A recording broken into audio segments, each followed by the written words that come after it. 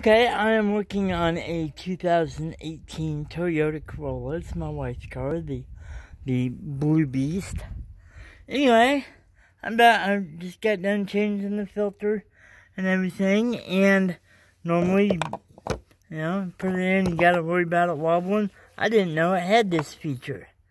Apparently, these threads here match this good enough.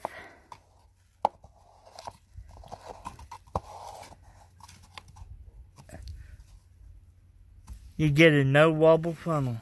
Are they all like that? This is like completely blew my mind here. Used to be an AC certified master mechanic. Never knew that shit happened. Like, you'd be blowing 100 miles an hour out and you wouldn't know. Huh.